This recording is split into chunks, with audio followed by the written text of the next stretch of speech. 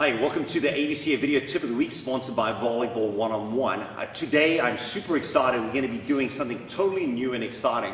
We're going to be teaching you how to teach and design athletic drills and movement specifically for volleyball. We're here at Velocity Costa Mesa with Chase Cameron. We've shot 3 full workouts with them on specifically for volleyball.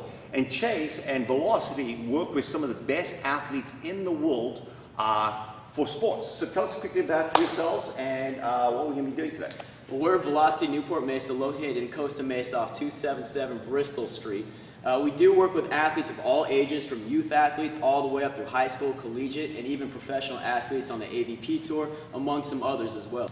So what we're going to be doing today is we're going to utilize the broad jump just as an example of some things that we can do, okay? And we're going to do a resisted broad jump. So the first thing we're going to do, we're going to start in what we call a technical drill. We're kind of the technique of the broad jump. After that, we're going to progress into a resisted broad jump, like I said, and then an applied drill at the end, put it in more of a lifelike situation that they would encounter on the volleyball court. Now, broad jump's a little bit more of a horizontal jump. I'm going to start them with a vertical jump first, so I get them loading in the correct position that I want them to load in. If you have beginners, these are guys who are top-end athletes, you might want to start with this to make it a little bit slower. So guys, first thing I want you guys to do is get your feet in jumping position, wherever you guys jump from right now. I'm going to have them up tall, hands together. Now, when I say drop, I want them to immediately drop down, load their hips back, their arms are full extension back. And I want them to hold that so I can take a look at how they're tracking those knees and everything else. Guys, when I say drop, drop down to that position. Drop. Stand. Good. They look pretty good. Ready. Drop. Stand. Let's go a little bit faster with the drop now. Eyes forward. Drop. Good. Now, next step. They're doing they're tracking the knees very well right now. You don't see a lot of this. That's something you want to pay attention to, okay? You definitely don't want this. You want that knee lined up with the middle toe right here, okay? So this time, guys, when I say drop, I want them to drop down, immediately stand up, and as they do, bring everything back through the top. Ready? Drop. Drop. Drop. Good. Now we're going to take them to the next step. This time when I say jump, I want them to drop down, give me a big jump. Soft landing, hips loaded back with those arms extended, just like we just did. And again, they're going to hold it for me so I can take a look at it. Ready? Jump. Stand. Ready? Jump. Stand. Ready? Jump. Good. Pretty good job, guys. Now, that was a vertical component of the jump right now. We're going to take it and put a little bit more horizontal on the broad jump. There's a couple differences I'll explain right now as we go through this. Notice when they land on the vertical jump, it's balls of the feet immediately followed by the heels. Right now, I want to see it kind of flip-flops as they extend out into their jump. I want them to kind of put their heels down, followed by the balls of the first foot now as we go to the broad jump. So now, guys, when I say go, we're just going to drop down, jump out as far as you can, soft landing, load the hips, control it, then stand. Okay, we're going to do one jump right here. Ready? Go. Good, stand up. Let's do another one, guys. This time, make sure as you push through, they get full extension of the hips. You don't want to see hips left short right here, okay? You want full extension of those hips coming through. Again, a soft landing. Make sure they're tracking those knees properly. They're not doing all this stuff. Ready? Go. Pretty good job, guys. Okay, go ahead and roll back. You're getting distance, huh? Yeah.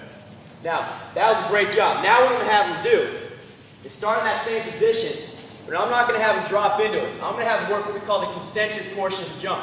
So guys, I'm going to have them pause down here. Hold this position for me. Now I'm going to have them hold for a second.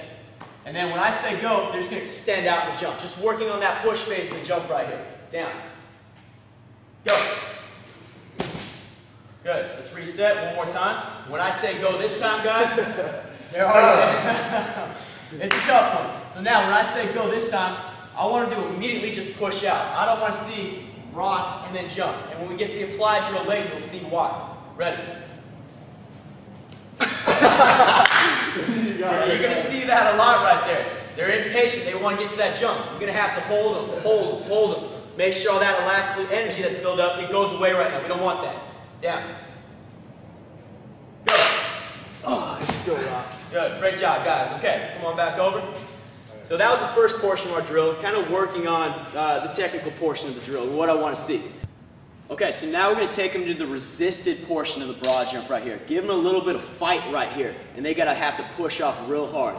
So now, a couple safety things to consider. We got them on the rack. Now, if Andor steps back just a little bit, you see we got these kind of safety handles right here. I took that off over there. So make sure when you're doing something like this, have a safe environment and really explain to the athletes what they need to be doing so they already understand and know so that they can remain in a safe environment, okay? The other thing you'll notice is we're not wearing shoes because we're training for beach volleyball. We're all beach volleyball players.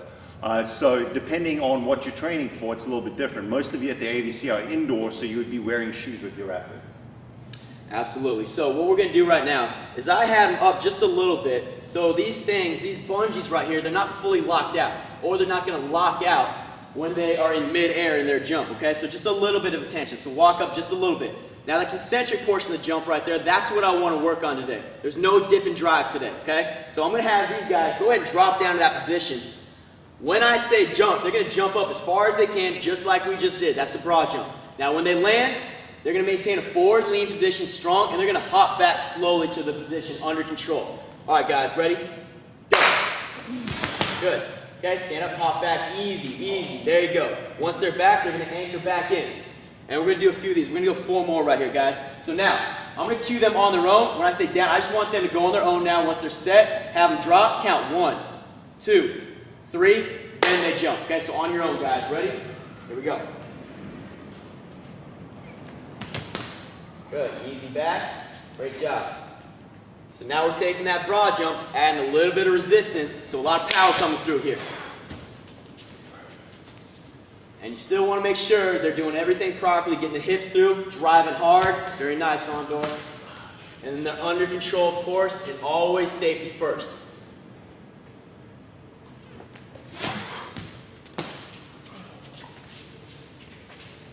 Okay, guys, let's finish out here. Great. Good. Okay, so now what we're going to do is the applied drill section of the jumping program that we're doing with the broad jump today. So we had our technical, we put them through some resisted jumps, now we're going to do the applied. So what I'm going to have them do is, you two go ahead and back up for me, and I'm going to have Andor stand his dig stance, his ready position.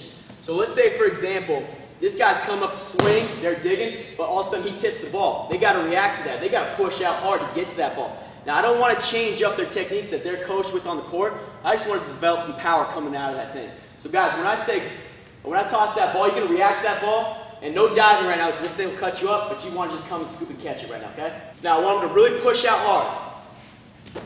Good, really get those hips through. Go. Good, push out, big push. Stand, go. Go. Good, now you can throw it which direction you want. Just push out. You can make it challenging. You may bounce. Good, one more. Okay, good job. Okay, come on in, guys.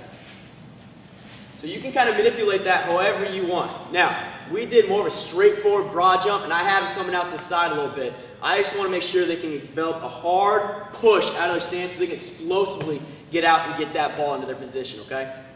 So let's talk about that. So what we did today was we basically kind of did a progression on how to teach effective movements in sports and volleyball, be that jumping, lateral movement, whatever.